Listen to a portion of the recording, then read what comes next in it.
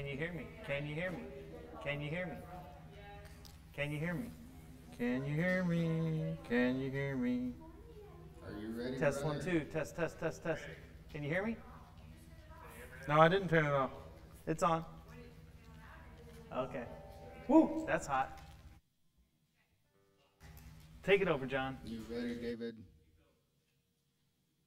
All right, everybody. Welcome to the sanctuary, where we are small but we are mighty, where two or more are gathered.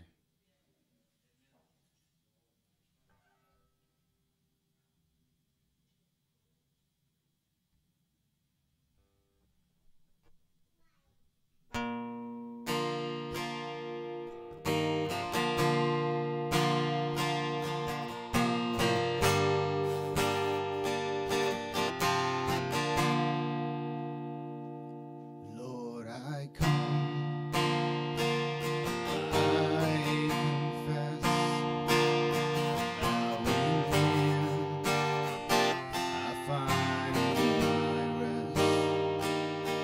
Without you, I fall apart.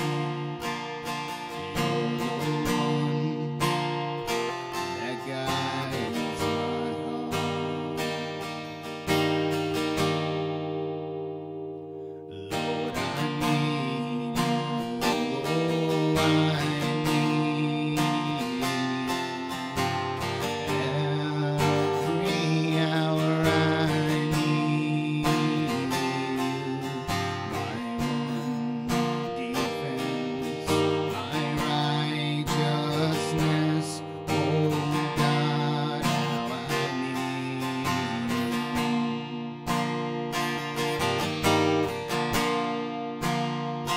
Where sin runs deep, your grace is more.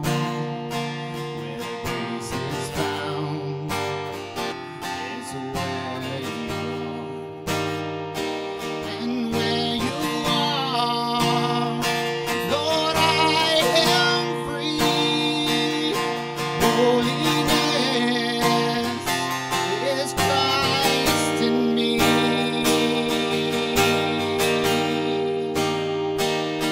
Lord, I need you. Oh, I need you. Every hour I need you. My one defense, my righteousness. Oh God, how I need you. So teach my song to rise to you. When temptation comes my way, when I cannot stand, I'll fall on you. Jesus, you're my hope and stay. Lord, I need you. Oh, I need every hour I need my one defense, my righteousness. Oh God, how I need you. My one defense, my righteousness. Oh God, how I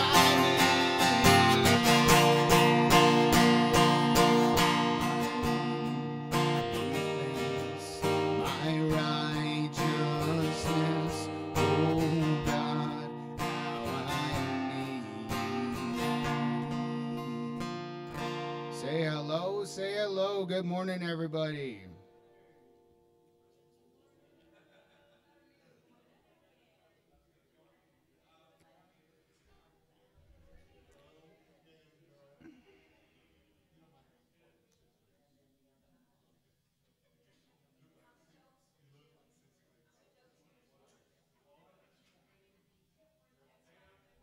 Nine well.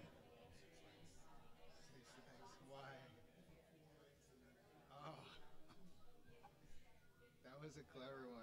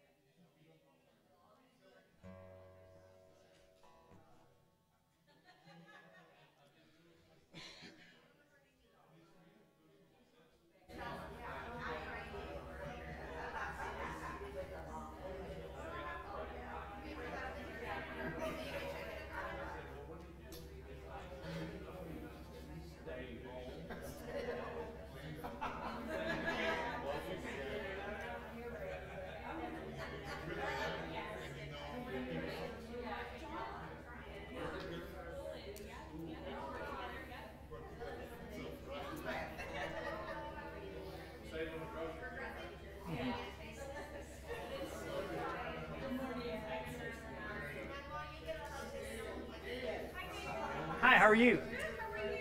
I'm Brittany. Price, come here. Price Seal. All right. As you guys are finding your seats, we can fellowship more afterwards. I promise we will not run you out. But let's just go to the Lord in prayer before we continue in our time of worship. Lord, we are grateful. We thank you for this cool weather you've brought to us. Thank you for the rain you've given us recently. We thank you for how you replenish the land, you replenish our souls. We ask that you would speak to us today from your word because we're listening for you. And Lord, I just pray over each person here, whatever they came in these doors with, fears, anxieties, things that are just going on that are hard in their lives, or things that they're celebrating, any of these things, Lord, we just put them before you. And we ask that you would just work in us and through us. You would help us to sustain. You would help us to get through tough times. You'd help us to celebrate and hold on to the good times. And Lord, we just ask right now that you would receive this time of worship as us giving a little bit of what you've given us back to you, and that you would receive it as just an aroma in your midst. So Lord, we invite you, and we ask that you would be with us today. In Jesus' name, amen.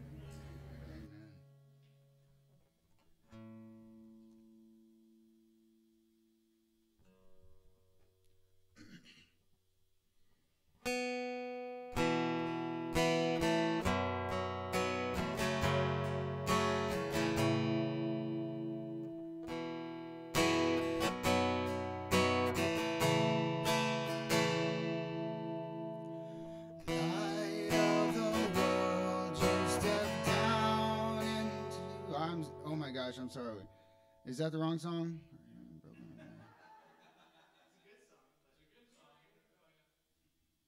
I'll do that song. I'm sorry, y'all. Here, I'll switch it real quick.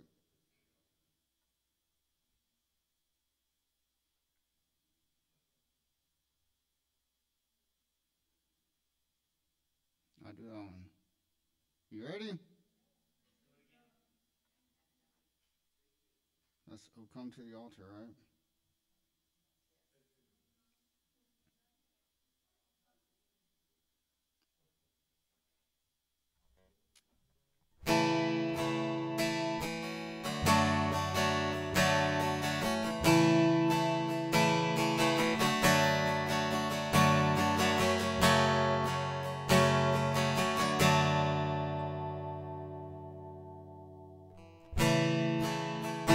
Are you hurting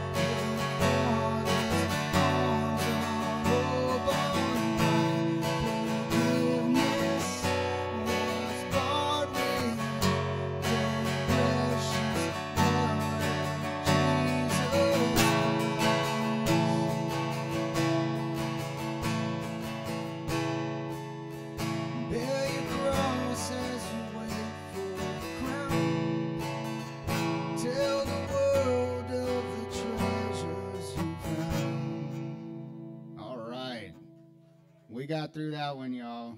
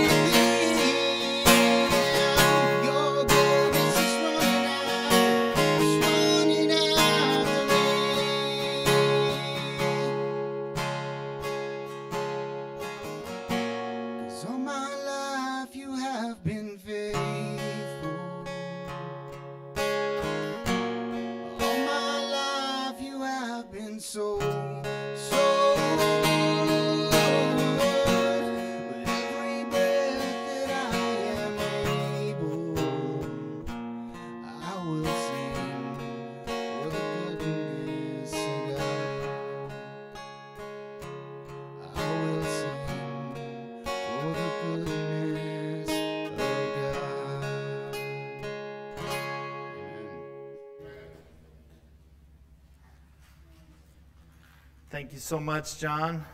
Always appreciate that.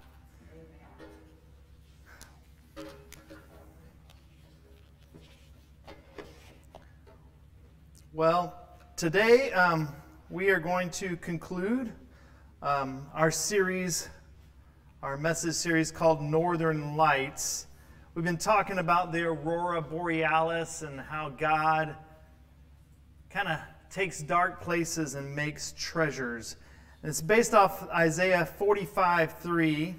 And so let's read it one more time together. It says, I will give you the treasures of darkness and hidden riches of secret places, that you may know that I, the Lord, who call you by your name, am the God of Israel. God promises us that there are treasures in darkness, hidden riches of secret places. And so these Northern Lights series, is what it's all about. It's not about one thing. It's about really the combination, or this kind of coming together, clashing together of different things, right? And it comes from this idea that we talked about the first week, the aurora borealis. It's all about a reaction. If you have these plasma leaving the sun at 1,000,000 miles per hour, right? And it's traveling all the way 93 million miles after that eruption, and it's coming towards the Earth. And the Earth has this protection magnetic field around it, but it finds its way to the weakest points, which is the North and the South Pole. And then this plasma kind of enters the Earth's atmosphere, and when it interacts with the oxygen and the nitrogen, and it starts to make blues and greens and reds and shimmering lights. And it puts on quite a display. This interaction is what leads us to these wonderful things in secret places, the Northern Lights. And so we're going to be talking about the ingredients of what is in this collection of these talks, and this scripture. We're going to talk about how things come together. We're talking about the pain and the darkness and the hard times. And we're talking about God's goodness and his identity and his steadfastness and his resolute love for us. And in week 1, we talked about finding God's word in our heart, or hiding God's word in our heart, and the power of scripture memory, so that when we're in dark places, we always have the word with us. And then we talked last week about hard times and the difficult times and suffering and pain and going through difficult things, that when we face the things and the difficult pain of this world, that we're not alone. That pain has a problem because it won't last forever. But we have a promise of a heaven and a residence that lasts forever. When we have a relationship with Jesus Christ, we know we are bought and we are paid for, and now we have eternal life. And eternal life doesn't begin when we die. Eternal life begins when we begin a relationship with Jesus Christ. We bring the kingdom down to heaven. Our job is to be a light in a dark world. And God shows us an amazing display when he puts pain and his promises together in our lives. And just the Northern Lights is just one of the things of this earthly way that God says, let me remind you. Just like he reminds us of promises with rainbows and different things, and in earthly ways, he says, I'm giving you a small glimpse of who I am and the promises I give for you. So, this week I want to talk about this idea of secret places. I want to focus on that part of the verse where it says, hidden riches of secret places. So we're going to talk about these secret places, and practically speaking today, our talk could be like a guide to going dark. Ever heard the term going dark, right? It's really a military term, and God's giving us riches in this idea of going dark. He's riches in the hidden things, in the dark places. And so think of this as a guide of going dark, or dropping off the grid would be kind of the military term. When a military team goes dark, you can't really communicate with them the way you used to. And so when a team goes dark, it's like, hey, we need to tell that SEAL team this or that or the other. And they're like, nope, they've already gone dark. We can't reach them. They're in the wind. They're dark. And so, and that language kind of pulls over into today's language. I remember when we were remodeling our house, we hadn't moved into it yet, and my contractor was supposed to meet me right after lunch. And I got there, and he was late, and he comes and he says, "Hey, I'm sorry. We went to go eat at the Ridge, but it was Monday. It had gone dark." And so he said we had to drive all the way back in town to eat lunch and then come back out here. And I was like, I didn't understand. I wasn't from here. I'm like, oh, the restaurant just closes on Monday. Okay. But he had said the restaurant had gone dark. And so, you can drive by Chick-fil-A today. It's gone dark.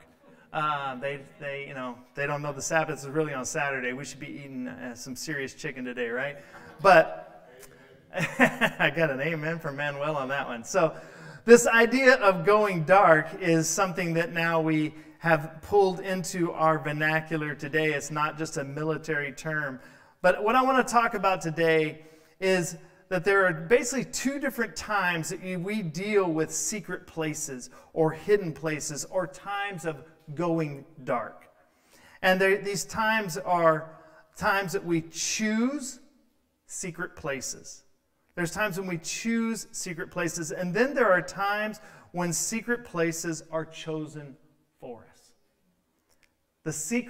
We choose the secret places, and sometimes the secret places choose us.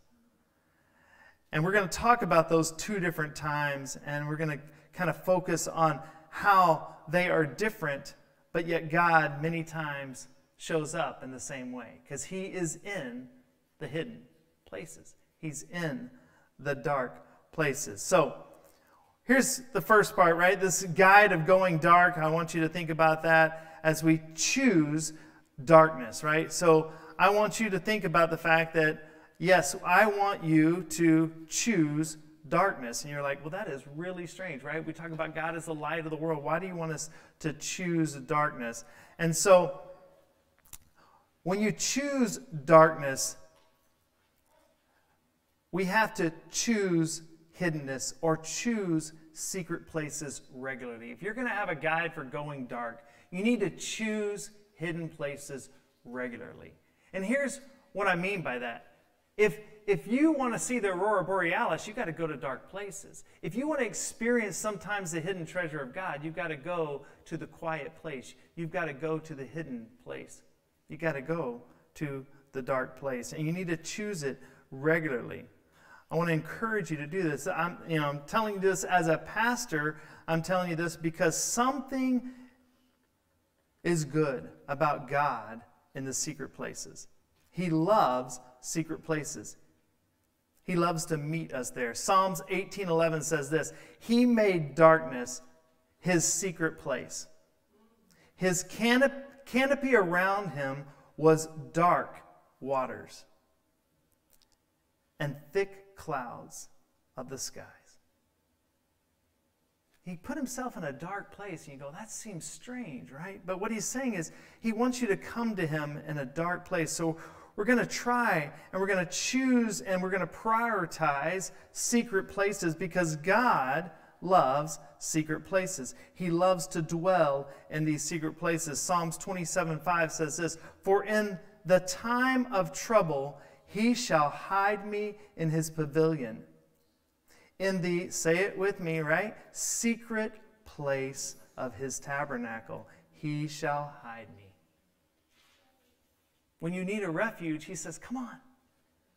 If you're playing hide and seek and you're not so good at hiding, but somebody else is, they go, come on, over here. They know. God's saying, come on, I'll hide you right in here. The world's hard. The world's coming at you. You need a refuge. Come on. Come to my secret place. So we choose the secret place. He hides us there. He will set me high as a result upon his rock, a firm foundation, so that storms can't destroy me. Because we're attached to the firm rock. That's what God promises us in his word.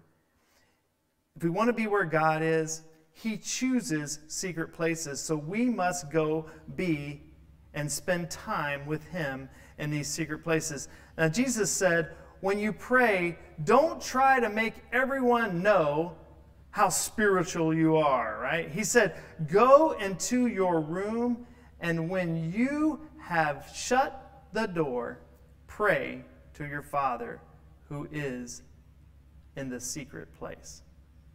See, God loves that secret place. He loves to meet you, just you and Him. He wants you to prioritize that place. He wants to prioritize that time, and He wants it to happen regularly. God wants to meet with you. I had a friend of mine that I used to serve with at a church in San Antonio, and he wrote a song, A Table for Two. You know, just a table for two. It's reserved. He's always there. And He wants you to sit and eat and drink and fellowship with Him regularly. Elijah found this out, right? Elijah, he thought God would be in the earthquake. He thought God would be in the fire. He thought God would be in the wind. He thought God would be in all of these things. But God was in the still, small voice. Matthew 6:6 says, and the Father who sees you in secret will reward you openly. So this idea of don't pray out loud and be all boisterous and do these things out in the open, but do it in the secret place. This is a time when the religious leaders, they wore all these special robes and tassels and all these other things, and they would go out in the public and they would show off their status and their religiosity. They were very outward and obvious with their religiousness. And they would pray loudly on the street corners, and they would say these thous of thou doest of thou thee, and big, big words, and make people know how important they were. But it's not about what you do for Him. It's about what He did for you. And you secretly just delight in Him, enjoying Him. That's what He's wanting. He doesn't want a big show. He just wants you. Now, Jesus lived this way. And so if we want to be Christ-like, Jesus lived this life of secrecy a lot. And we can see that in the Scriptures. He had this secret relationship between Him and God. And it was beautiful to see this relationship at work. So I'll kind of just tell you a story. One day he was with his brothers, actually. And his brothers were saying, hey, Jesus, if you want to be known, come on, man, you want to be the bomb, you can't be hiding out in these podunk towns in Galilee. You got to go to the big city. You got to make a big splash. You got to go where the politics is happening. You got to go to Washington, D.C., my friend. You got to march. You got to do that. You got to go on the big show. You got to go where the feast is happening. So this is a time where the feast would be where everybody would come to Jerusalem. Everybody from all around would come. And they're like, man, you got to go. You got to be there. And Jesus is like, no. I don't need to do that. It's not my time yet. And so Jesus, He knew when His time was. And He wasn't going to be dictated by the guides of men. He had a relationship with God. In His secret time with God, He knew when and where and how to be. And He wasn't going to listen to men. Even His brothers, they weren't going to pressure Him in His life. He was not going to live from the narrative that man made. He was going to live from a secret given to Him by His Father. His secret mission and this whisper from a Father. And so He said, I won't do it. So what did He actually do? Well, we read this, we pick this up in John 7:10. It says, but when His brothers had gone up already, so they had gone into Jerusalem for the feast, then He also went up to the feast. You're like, wait a minute, I thought He said He wasn't going to do it. But then look at this. Not openly. He went, as it were, say it with me, in secret. Yeah. Very, very sneaky dude, right? He went in secret. Jesus was right.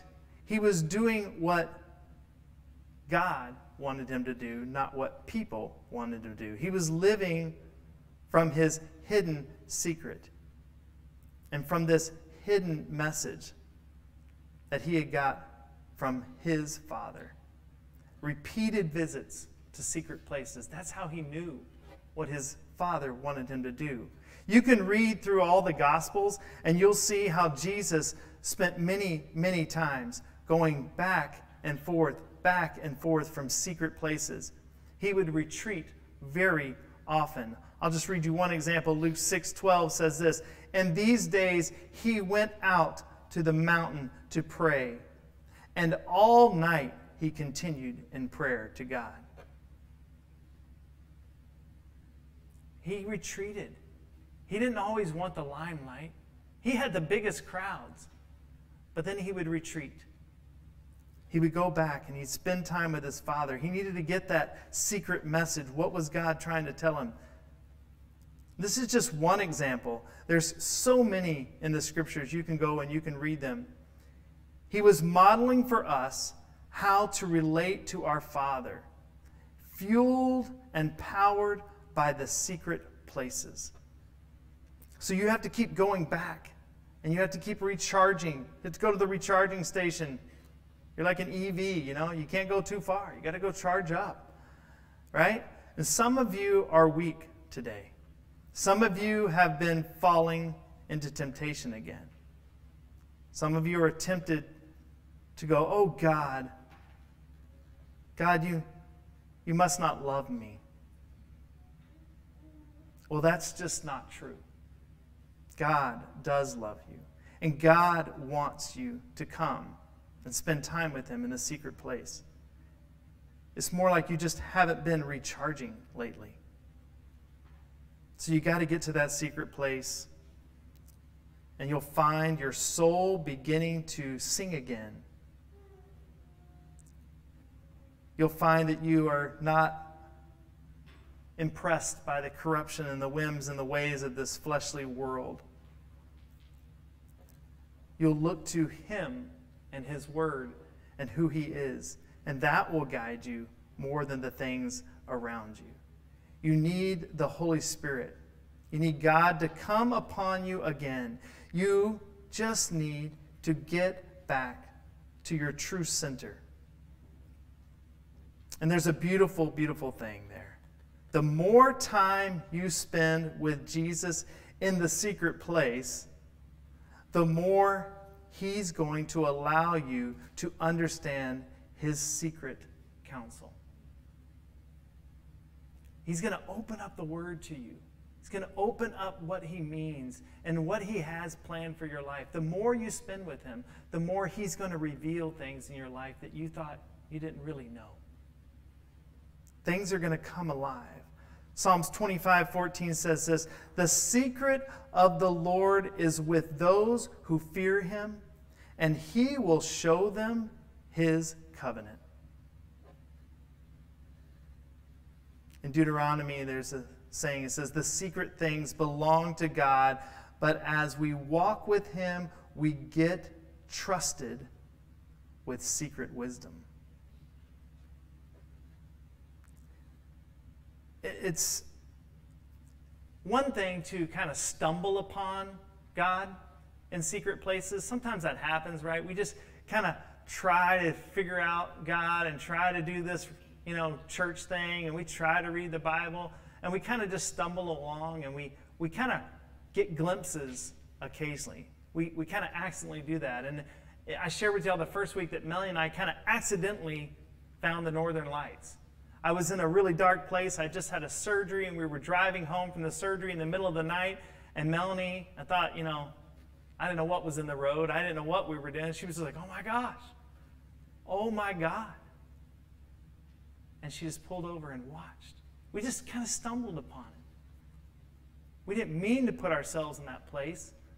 We just kind of ended up there. Life's circumstances put us there, and God just wanted to say, "I'm here." And that happens. God's going to meet you where you are sometimes. But what I believe the Scripture's telling us is sometimes you got to purposely go where God is. You can't always leave it up to God to come find you. God says, "Come meet with me. Knock and the door will be open. Just come on. Come on over. Let's eat. Come on over. Let's spend time together. Give me a call. Get away from all this worldly stuff and just spend time with me. And if you don't, he'll let you stumble upon him. He won't leave you. He's never far. He's never far. But he wants you to seek him. And when you seek him, you will find him. There are actually aurora hunters, if you didn't know this.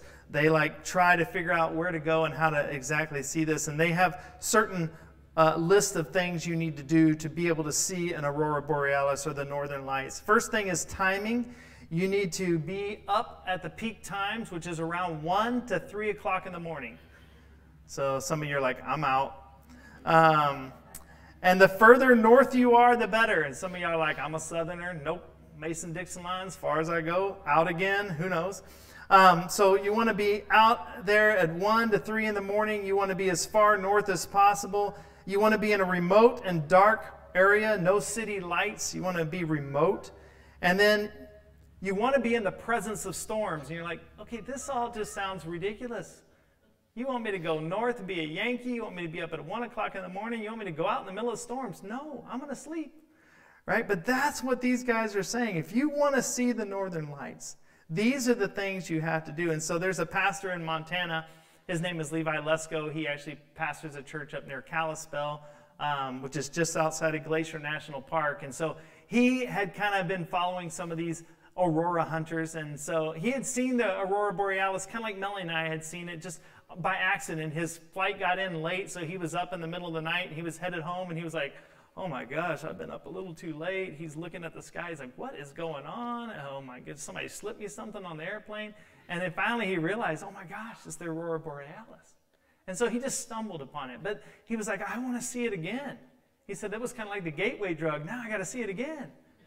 And so he had studied these aurora hunters. And so he decided one night, it was a solar storm supposedly had hit. And so they can kind of predict these because it takes about 18 hours to get to the earth, right? And so they knew that this was a good night. And so he went out to Glacier National Park in the middle of the night. And he went past the gate, and there's this telescope area just inside the park, evidently. I've never been there, so I don't know. But it's just inside the park. And he's like, okay, I'm camping out here. But, you know, he could just see enough to see all these shadows. He said, I saw more bears than I'd ever seen in my life. And so I wasn't going any further in the park. I'm like, I'm good, right? He was good right there. He was like, I'm just going to hang out here. And sure enough, just a few minutes later, the sky lit up. And he saw a little bit, but it was kind of the same as the first time. It wasn't, he didn't get to see all the blues and the greens. He kind of saw more of this, you know, shimmering haziness and kind of ripples in the sky, but he didn't see the full color and those kind of things. And so he came back and he was telling one of his friends, he was like, yeah, I went out last night to Glacier and I saw the northern lights, but I had just gone in, man, I was a little scared. It was a little creepy in the middle of the night at Glacier, not anybody out there. And so I didn't go very far in, and so I didn't get to see it really well, but I got to see it. And he goes, oh man, too bad. And he was like, what do you mean? He goes, well, a friend of mine sent me a picture, because he went deep into the park that night. And so I have a picture of the one that he sent to his friend, and they're going to put it up on the screen for you. And it was just beautiful. All these different colors. Just kind of coming off of the lake, and stars in the sky, and pinks and blues and greens. But he didn't go deep into the dark place. He just kind of stood on the edge. Now he said, now give me a break. I'm a father of a few kids. I didn't want to get eaten by a bear, but I missed out. And sometimes as Christians, we kind of want to dip our toe in the water and say, okay, God, I'll read a verse. Maybe I'll do the verse of the day off a U version, and then I'll say a quick prayer over my meal, and then I'm off on my day. And you'll experience God.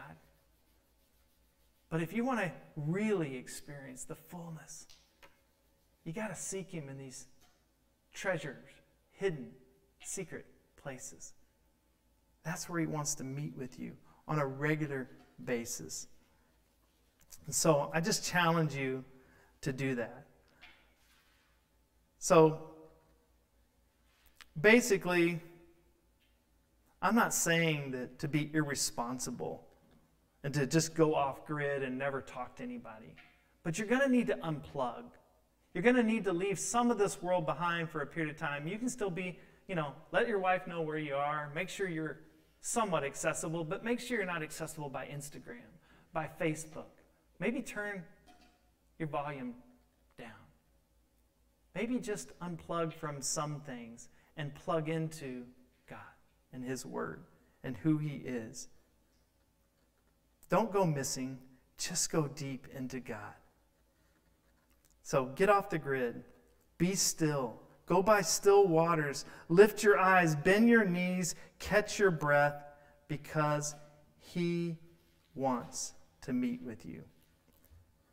Psalm 36:8 says, abundantly satisfied with the fullness of your house, drink from the rivers of His pleasures. You got to just sit by the river. You got to drink it in. Don't just splash your face and run on by. Sink it in. Let it be there.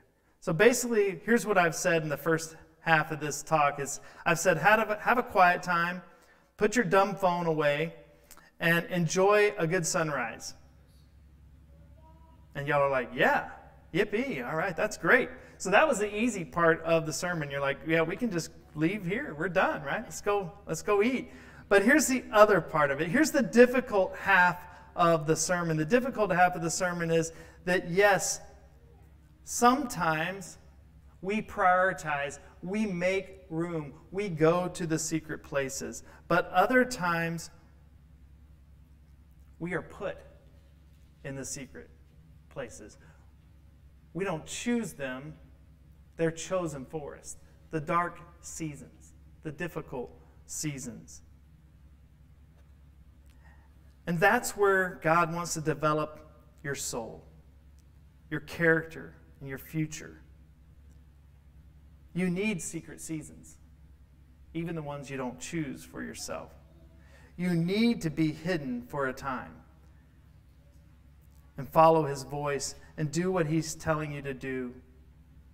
Sometimes we just end up, even though we say, we followed you, we did exactly what you wanted me to do, God, and you led me to this obscure, difficult place, this difficult season where I feel lonely, I feel neglected. You begin to fear, and maybe you feel doomed to irrelevance. What do we do in these times? What is God trying to say to us? What is He trying to do? How long is what we typically ask. How long, Lord? How long do I have to be in this season? Because I feel like I'm in the wilderness, this wilderness time, like the Israelites that were just wandering around. I've been following you just like I had followed you before, God, back then. But, I haven't had a word. I haven't had a fresh opportunity. It's been a minute since I've had some Holy Spirit goosebumps. I just need a new revelation. And it doesn't feel the same. But you trust Him. You trust Him in the secret season. And you choose to hang on to faith. Remember, my definition of faith is knowing that God can. He can deliver you from this difficult time. But faith is trusting Him even if He doesn't. Even if He says, I need you there a little bit longer. I need you to learn one more thing. You're going to have to sit in it just a little longer. I'm teaching you something. I'm building character in you. I'm doing something new. Can we acknowledge that? Oh, the hidden riches of secret places. Yeah, it's easy to say that when you're not in a secret season that you didn't choose for yourself. It's easy to say that when you chose to go spend some time with Him and you feel so refreshed. When you're on the hills, but when you're in the valleys, maybe even the valley of the shadow of death, sometimes you feel like maybe you've peaked. Maybe your best days are behind you. Do I still have anything to give? And this can strike during an empty nest season. It can strike during a graduation or a transition or season. Or maybe in a season where you have grief or loss. Maybe you finished a course, or maybe even finished a race. or a sports season, or maybe you've finished a career, or a decade is over. Maybe you've turned that dreaded 50, that dreaded 60, that dreaded 70. And maybe you say, maybe I've gone as far as I can go. What now? What next, God? And God seems to be saying, nothing. Those are the dark and the secret places you're going, maybe I'm a little too far in Glacier National Park and I'm a little scared of these bears, right? Maybe I'm in too deep. Maybe I don't know what I'm doing. And God is saying, I'm here. I'm not far.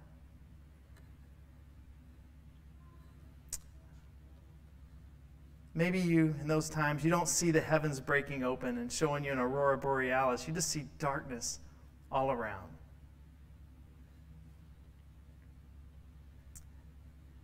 It's amazing to go on a hike sometimes, right? You know where you're going. You've got a trail. You've made a plan.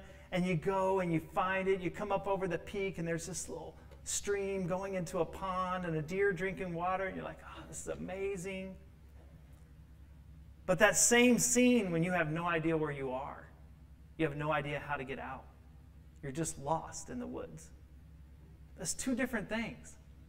Planning to go and to experience that, going on a hike and knowing where you're going, how you're getting there, and how you're going to get back is one thing. But the same scene of a deer drinking water by the stream when you have no idea how you got there and how you're going to get out is two totally different things. But God says they're still beautiful. It's still my creation, and I'm still meeting you here. And I want you to learn something. I want to show you something. It's just our perspective is different. The point is, there is purpose for you in the desert. There is purpose for you in the wilderness. There is purpose for you in a season of fear, of obsolescence. You have two choices when you're in that situation. You can cling to what was past, or you can ready yourself for whatever is next. You can cling to what was, or you can ready yourself for what is. When the SEAL teams go dark and nobody can get a hold of them, they still talk to each other. They haven't stopped talking, they've just switched channels. They're on a different channel. There's no more public communication, but there's private communication. Maybe when you feel dark and you feel alone, you just need to switch the channel. You need to quit looking for the world to give you answers, and you need to say, God, I need you. I need you to speak in my life. I am truly listening. Sometimes we're a little stubborn, and that time takes a little longer for the world to fade away. Perhaps you're in a season where the walkie-talkie has gone dark to the public, but you just need to talk with God. Let me give you some examples about what I'm talking about. Jesus, in John 11, he has this story about one of his best friends. And you know it's his best friend because when he's dying, he doesn't go see him. You're like, what? That does not make sense. If your best friend's dying, you're going to go see him. Well, he had a best friend. His name was Lazarus. They sent word. His two sisters sent word. Lazarus is dying, Jesus. And his disciples are like, all right, we better go see Lazarus. And he goes, no, not yet. We're not going. They're like, okay, maybe we're mad at Lazarus. Maybe we've had a little bit of feud. I don't know. But okay, Jesus says, no, we're not going. And so he loves Lazarus very much, but he chooses not to go. And then word is sent that Lazarus is dead. And they're like, okay, Jesus, now what? And he's like, no, he's not dead, he's just asleep. And they're like, oh, okay, well, that's cool. And they're like, no, he's really dead. He's trying to help them understand, but, Jesus and the disciples was kind of like a Keystone Cops relationship, right? He would say things, they were like, whoa. And so they never really fully understood each other. And he was like, listen, he's dead, but that's good that we weren't there. Because I need you to experience something. See, Jesus loved Lazarus. And Jesus knew things about his sickness, knew things about his life that the disciples had no idea of. They could only see what they could see on this earthly world, but Jesus had a connection with his Father, and he knew what's going on. He knew that he was the resurrection and the life. And he told that to Mary and Martha, and like, yeah, I know. When we die, we're going to go to heaven. You're the resurrection and life. I get it. He goes, no. I am the resurrection and the life. They still didn't get it. But when he called Lazarus out of that tomb, they got it. Jesus is the resurrection. He is the life. He knew ahead of time. He understood what was going on. He had a secret relationship. He knew his secret mission. He understood what's going on. God has a plan. And sometimes you feel like you're done and this life is over and you're a bit jaded with what's going on with whatever it is, your career, your situation, whatever this case may be. But if you'll face forward in the forward direction and let God begin to do something new and stir something new inside of you, you will see that what you think is the end, what the end to man is just a beginning to God. And that's what Jesus was trying to show them. You don't understand the end. You don't get it. The world sees things as if things have died. Things are over. And just when you think things are over, God says, I'm doing something. I'm doing something. And so the disciples say, well, why did you do this? And he said, I did this so you could understand that your earthly understanding is so finite. You need to back it out. You need to see things. Our disappointment, our storms, our desert seasons, if we lean into them, if we bring him to the situation and we trust him in the trial, then he will bring a new harvest. He will bring new things. Most fertile ground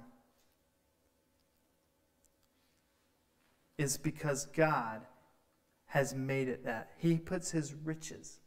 What we think is a death, he doesn't see it that way.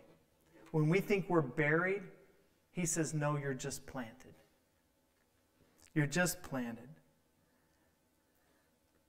If we aren't deceived by the things of this world and we choose instead to be developed,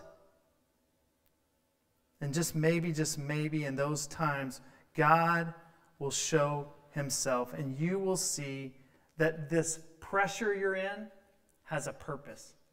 When I was a kid, wanted to play all kinds of sports. I decided I wanted to play tennis.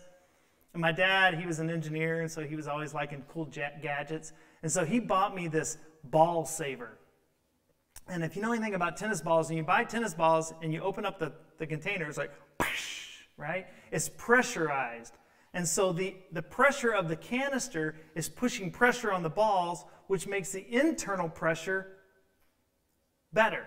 So they can withstand the hits of the racket. And so he bought me this ball saver so that every time I put my balls in there, you'd pump it up and it would put pressure on them. And the more outward pressure created a more inward pressure. And sometimes that's what God is doing, guys. He puts us in difficult situations where we're in pressure, and he pressurizes us so that when we're out there in the world and we're getting hit by the rackets of this world, we can withstand it. God does amazing things with darkness and pressure. If you've ever gotten an engagement ring, that's a piece of coal put in darkness and pressure. And he pulls an amazing, beautiful thing out of that. God, if you allow him to kind of put you under the pressure and you seek him through it, then you will withstand the whims and the ways and the difficult seasons that this world puts upon you. So when you're put under pressure, you rise above it. Psalms 31:20 says this, you shall hide them in the secret places of your presence from the plots of man. You shall keep them secretly in a pavilion from the strife of tongues. When the world's coming after you, God says, I got you.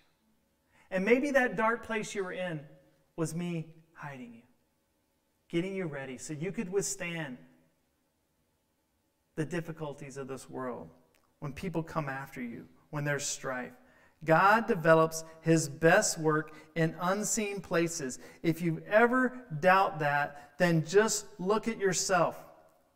You were developed in darkness. Psalms 139:13 says, you formed my inward parts. You covered me in my mother's womb. I will praise you, for I am fearfully and wonderfully made.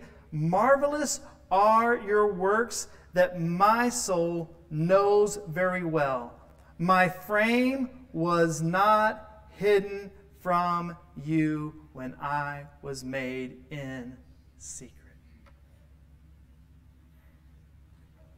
If you feel like you're in darkness today, you feel like you're being formed, and you just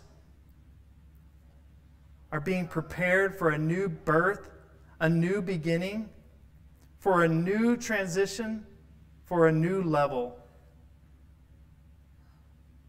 So this is my encouragement to you. No matter what you're handed in life, assume God's positive intent. Assume that God has a positive reason for that. So you could rename the title of my sermon, Out of Sight, on His Mind.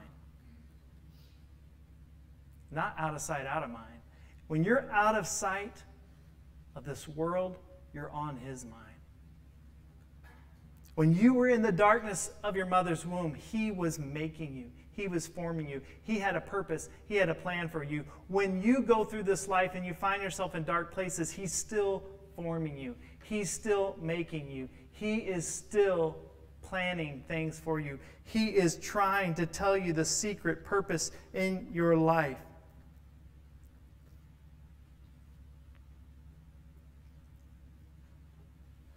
Sometimes you say, but I'm out of sight. I feel all alone. I feel like I'm being buried. I feel like I'm being banished. I feel like I'm being forgotten. I feel like I'm in a storm. I feel like I'm unable to make it any longer. But this is where you flip it around and you say, I'm believing God's best intent. So you say, I'm going to trust He's on the mountain praying for me.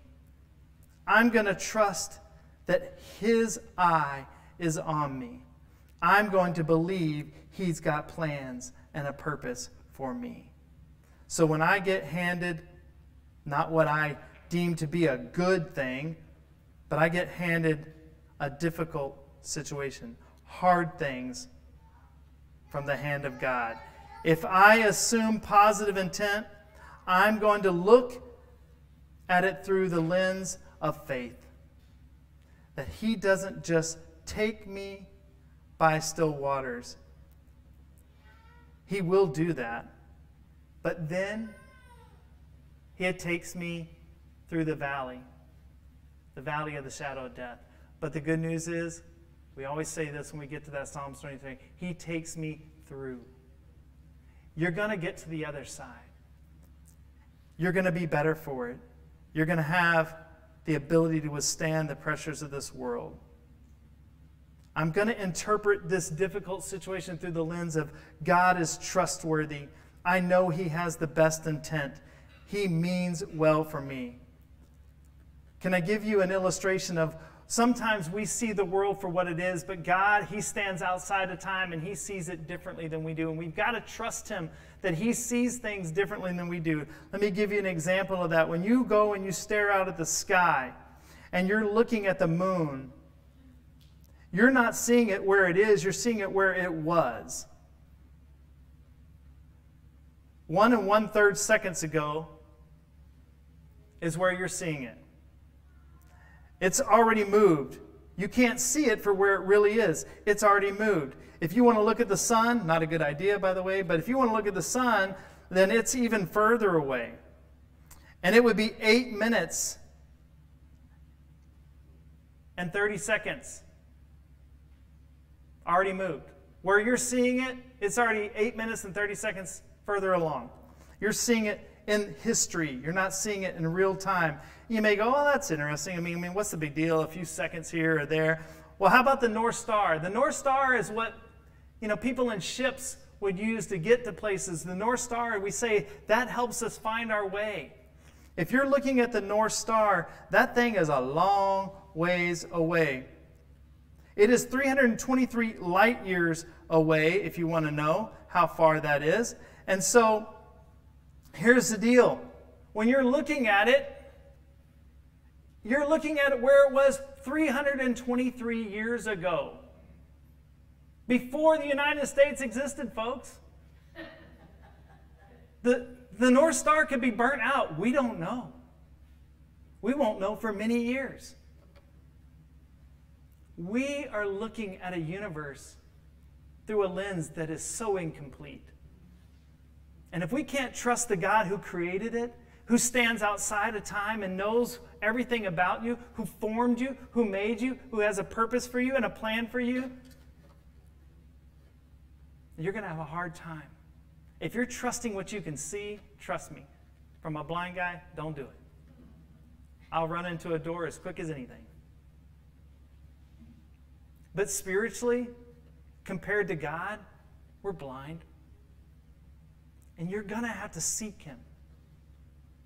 You'll stumble upon Him. But He wants you to come find Him. And then when He puts you in a dark place, don't resist. Say, what's next, God? I know you see a bigger picture. I trust you. I want to see the shimmering lights of the northern lights. I want to go to the dark places. I want to go deep into the wilderness. I want to spend time with you. I want to see you for your fullness. I want to see your beauty. I'm okay with this world and my difficult life interacting with you and your purpose and your plan and your secret plan for me. And when that happens, it creates a beautiful, beautiful display. And I pray that God will do that in your life. I pray that the people around you will see that and they will stop, just like my wife did on the side of the road, and go, wow. And not wow because of you, but wow because look at what God is doing in and through you just because you're letting Him. So I encourage you today, if you're watching online and you say, David, I don't even know what you're talking about. I'm so confused. Stars being 323 years away and God's a creator and He made me in my mother's womb. I don't get it. I don't have a relationship. Then I implore you, begin a relationship with Jesus today. Get to know Him. He knew you. When He died on the cross, He took the nails and He could have called out your name and my name. I still am blown away by that. That thousands of years ago, He could have said, David Robbins, I'm dying for you. For the things you've done, the things you're doing, and the things you will do. I know all of it.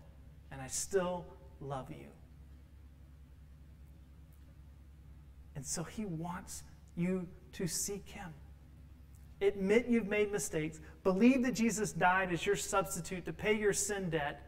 And then choose to begin a relationship with Him today. And if today's your day, then mark it down on the calendar. Tell somebody about it. And we want to rejoice with you.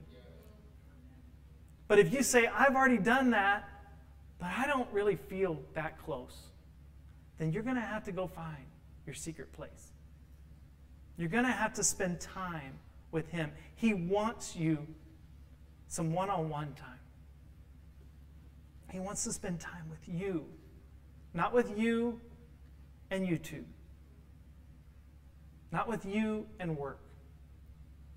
He wants to spend time with you. He made you. He loves you. He has a plan. He has a purpose for you. Seek Him, and you will find Him. Knock, and the door will be open. He'll never slam it on you. He's never too busy in His lazy boy. He's not lazy. He's always busy. He's always at work, but He always has time for you. So let's Let's pray as John comes up to lead us. I just want y'all to, when John leads us in this final song, I just want you to meditate on that. Meditate on maybe where you are, that dark place, or maybe a dark place you've been, and you're like, what did I really learn from that? And just say, God, I want you to reveal yourself. I want to know you. I want to see you. I want to see your face. If you remember from the first week we talked about it, there was this woman who was blind and she memorized all this scripture. And people asked her, well, didn't you ever want to just wave a magic wand and not be blind? And she said, no, I want to get to heaven, and I want the first face I ever see will be the face of God. And so I want you, as you worship right now, to just seek the face of God. And then this week, your assignment is to find some secret places, find some secret time, get to know God. So let's stand and let's sing.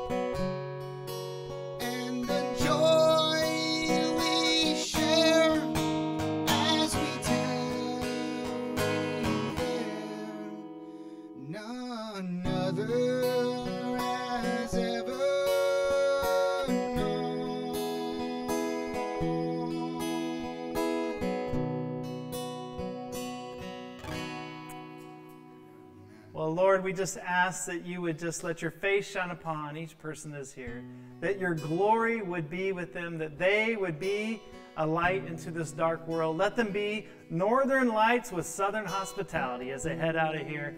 Lord, let people see you at work in their lives where they live and work and play. And let them be able to tell them the story of Jesus and the changed life that they are. We pray this in the name of Jesus. Amen. Amen, guys. We'll see you next week.